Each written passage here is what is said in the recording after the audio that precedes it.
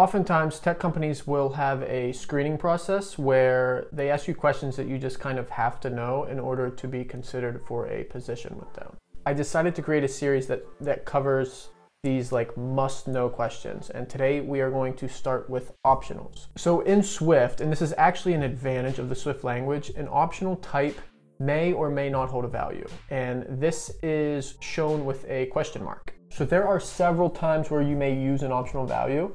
For example, think about when you fill out a form and some things are required and some things are optional. An optional value could be something that's like nice to have. A good example of this could be like a person class, and a first name is required, a last name is required, but maybe their middle name is an optional value. So we're going to cover an example of this, when you would use it, and the different aspects of optional values, and how this question in an interview process may look. Interviewers may ask you, what's an optional? And put simply, an optional value is a Swift type that may or may not hold a value. I think the best way to demonstrate this is through an example. So here I'm going to start a new playground. Go ahead and select blank. I'm going to say optionals. So let's say we have a struct that we are calling person. We are going to say var first name, just like I mentioned before, string. Var middle name is a string optional, and var last name is a string. Now under this, we're going to say pick a name, pick any name, pick your favorite name of all time. I'm going to pick Rick. We're going to say let Rick equals person, first name Rick, middle name nil. Now this means there's no value. So optional may or may not have a value. If it does not, it will be declared nil. Last name, we're going to say Smith, Rick Smith. Let's change Smith to James, because you know why. And if you don't know why, go watch the Chappelle Show. So this is Rick James. We're going to say print Rick.middle name. We're going to hit play. Then in your output, you will see nil. So this is a case where the optional does not have a value. Now, there are several ways to unwrap an optional value to basically check if the value is there. The most dangerous way, never do this. Never do this unless you are absolutely positive. There are times when you can do this and you have to be absolutely positive, but also never do this. There's something called forced unwrapping, and it is declared with an exclamation point. So now we're going to say print Rick middle name, Rick.middle name, forced unwrap. We're forced unwrapping a value that is not there. What do you think is going to happen? Shit's going to break. So don't do that. There are other ways to unwrap optional values, and here is how we're going to do it. So the first way to do this is called optional binding, and we're going to say func tell me about the person, and then we're going to pass a person into this function, and all this function is going to do is print first name is, and then we're going to do string interpolation, and we're going to say person dot first name. If you've never done string interpolation before, this basically just enters this, whatever's passed in. Here we're saying the first name, and it's declared by a / parentheses, whatever value, close parentheses, quote, and then it's, you could put whatever you want in there. I wish this error would go away. Let's run it again just so it does. I don't like seeing errors. All right, so, okay, back to our function. Print first name is person.first name. Okay, so now what we're gonna do is say if let middle is equal to person.middle name. And now what this does, middle is a temporary variable. Whatever, if person.middle name has a value, it is now called middle inside of these brackets.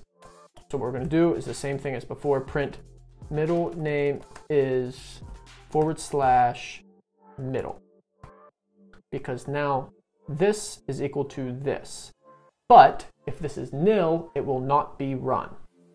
which you will see in a second. And then we're going to say print, last name is / parentheses person dot last name. So then what we could do is say, tell me about the person, Rick. And all it's going to do is print, first name is Rick, last name is Jane.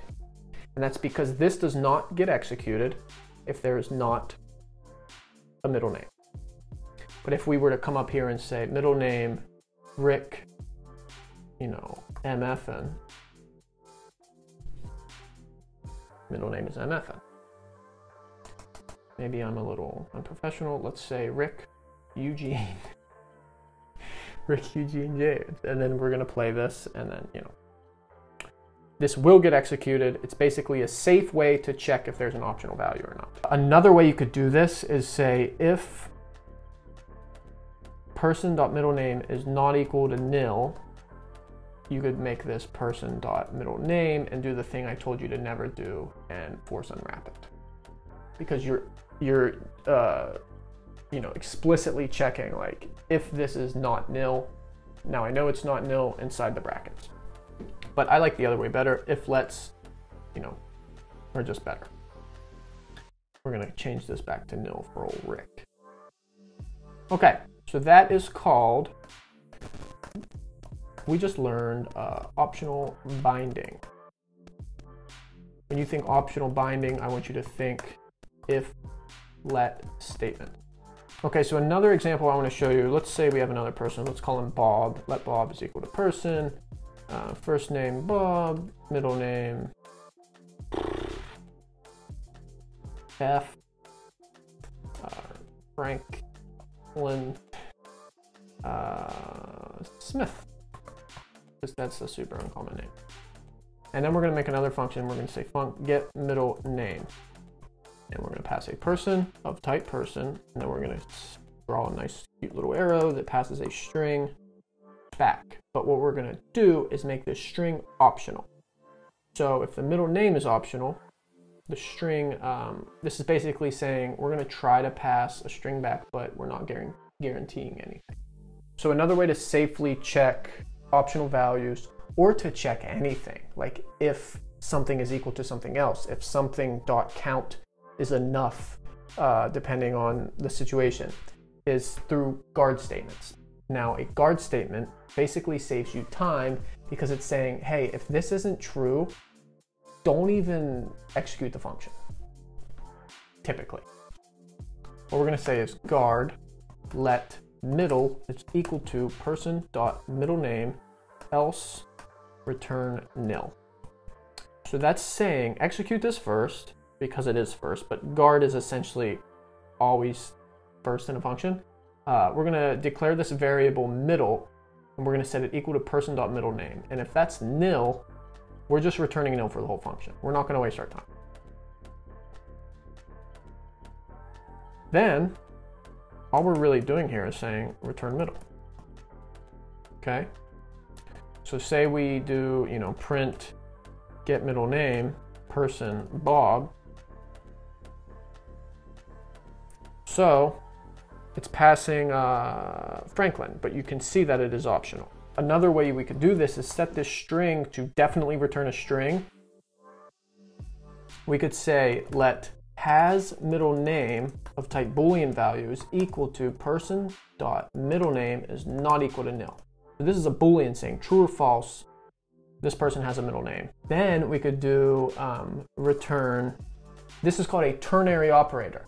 And the ternary operator is dictated by another question mark, not to confuse it with the optional question mark, but it's basically a way of saying if and else.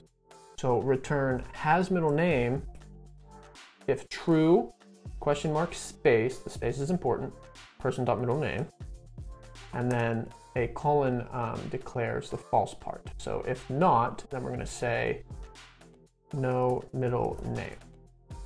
Now we can say come.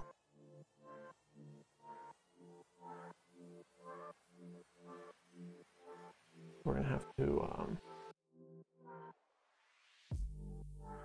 yeah, so we're going to have to add an exclamation point here, doing the thing I never said to do. But basically what this line on 31 is saying, return person.middle name if has middle name is true. If not, return no middle name. Okay, Franklin. And since it's force unwrapped, you don't see that optional aspect that you saw last time. So we're going to comment all of this out. All these print statements.